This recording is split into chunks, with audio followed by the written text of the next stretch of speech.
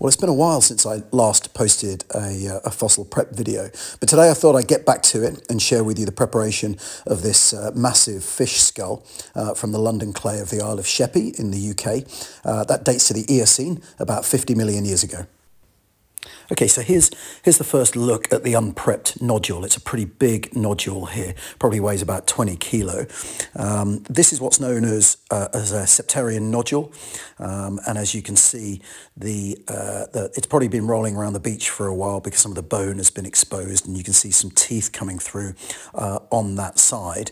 These Septarian nodules are pretty solid. They're like cement, and they've also got calcite veins running through them, which makes them pretty difficult to prep and to ensure that they're stable. But actually, I'm pretty excited by this block.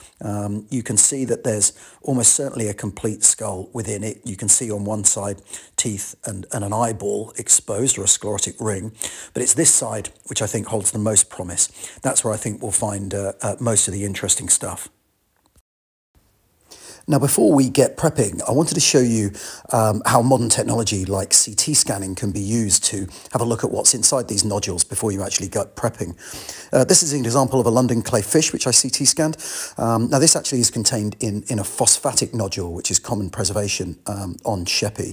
Phosphatic nodules are much softer, and you can clearly see that there's some bone on the outside, but CT scans allow us to look within this nodule. So the lower scans are the slices, and the white is where you get higher density bone appearing inside the nodule, but you can also remove that matrix digitally. Here we go, we'll just remove that matrix digitally, and then you can see all of the harder bones that are contained within this soft phosphatic nodule. And if I just rotate that around, it effectively means you've kind of digitally prepped this fossil without actually having to dig around or spend time prepping this phosphatic. Now, the way in which these CT scans work is they're scanning for differences in density. So if you've got soft matrix, which is a phosphatic nodule in this case, and then you've got harder bone material, it shows up the difference between the white, the more denser bone, and the darker matrix. Now, the difficulty is when you move on to Septarian nodules. As you can see at the bottom, this is cutting through the slices from different angles. There's actually very little white showing up, so more denser material showing up, which would perhaps give you the indication that there's not a lot contained within this nodule. You can see, however, the kind of veins through this Septarian nodule showing up as darker lines. Again, if on the volume render at the top you remove this matrix, you can actually see that there's very few things that are showing up with higher density. You can see that there are a few teeth, but they're actually visible on the surface where it's been eroded when it's rolled around the beach. So you can see the teeth there. But actually within that nodule, it's showing that very little else could be contained within it. Now, this is a bit deceptive because we know that there's bone within it, but there's just on Septarian nodules very little difference between the density of the matrix and the density of the bone itself. So effectively, the only way we're going to have a look at what's inside it is by prepping this out. So let's get on with that.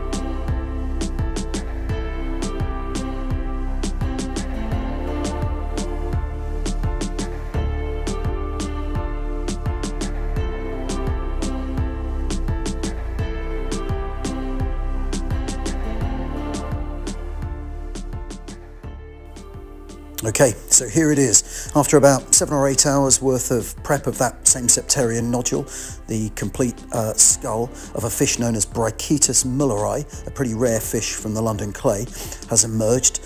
Those teeth are excellent, really pleased with that. They were a bit exposed, they had been worn a little by natural sea weathering, but actually it's a great skull. There's a wonderful top of skull, which is really characteristic of these Brychaetus. There has got some distortion in the way that the skull has been kind of squished geologically over time, but actually it is a complete skull.